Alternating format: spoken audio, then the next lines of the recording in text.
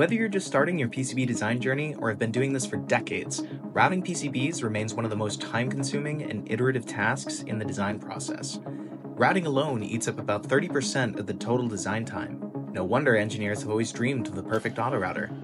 But here's the thing, solving that problem isn't simple, which is why the industry is full of skepticism. You've probably heard the old mantra, when it comes to autorouters, the setup takes longer than routing by hand. While autorouters have improved over the years, it often comes with a steep learning curve.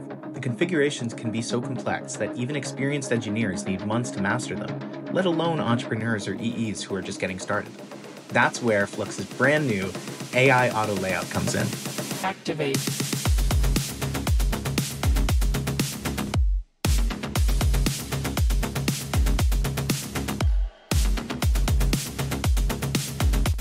In this video, I'll explain what AI Auto Layout is, how it delivers human-like results, advanced setup tips for the best design experience, and how you can start using it for free today on Flux. For now, AI Auto Layout is an early access feature. Use the link in the description to log into Flux to see if you have access, or you can apply for access using the form link below. Modern-day autorouters rely heavily on detailed configuration and setup. These tools are powered by Boolean algorithms, which means their performance is only as good as the engineer configuring them. Critically, they don't optimize for universally high-quality design, but instead optimize for the parameters that you set up. Flux's new AI Auto Layout flips the script. It eliminates the need for complex configurations while optimizing far beyond any pre-programmed setup. Using reinforcement machine learning, AI is trained on a vast library of professional PCBs. This means it can bypass the manual setup and leverages its training to create professional quality layouts. No years of industry experience required. Let's see what it can do.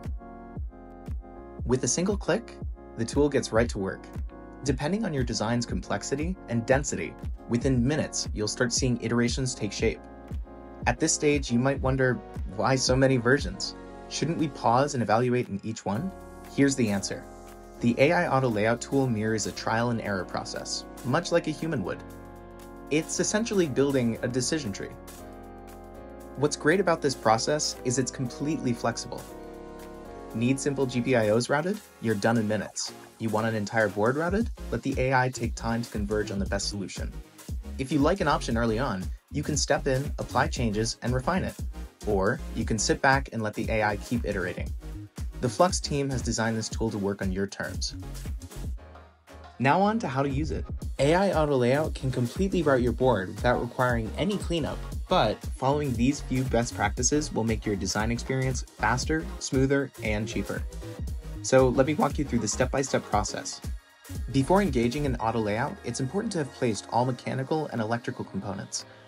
Adjusting them after or during AI Auto Layout will likely require restarting. So for a thorough guide on placement, check out our Mastering Component Placement video. After completing your component placement, the next step is to define the rule sets and constraints of your design. These rules include trace widths, via types, and clearances.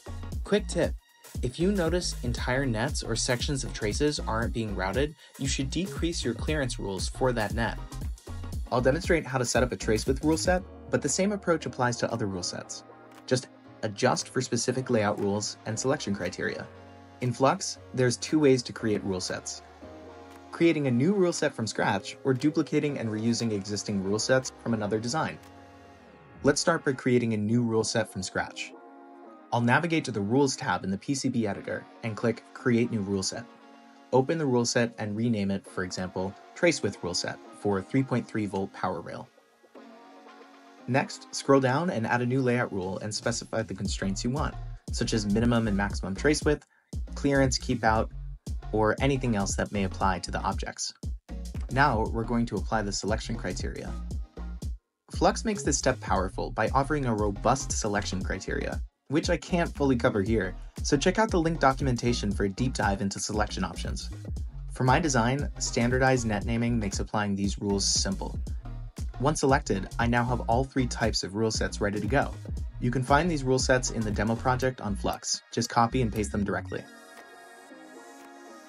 With the rule sets in place, the next step is to handle sensitive signals like power, high speed, and feedback traces. This involves manually routing critical paths. For example, I routed this feedback trace for this design's buck converter. Thanks to careful placement, I also routed the switch node and some other power traces. This just ensures adequate copper. One important note, Flux's AI Auto Layout currently doesn't automatically neck down trace widths for pad clearances. If your constraints require a trace width larger than the smallest pad, manually routing a fan-out trace ensures AI can handle the rest in one go.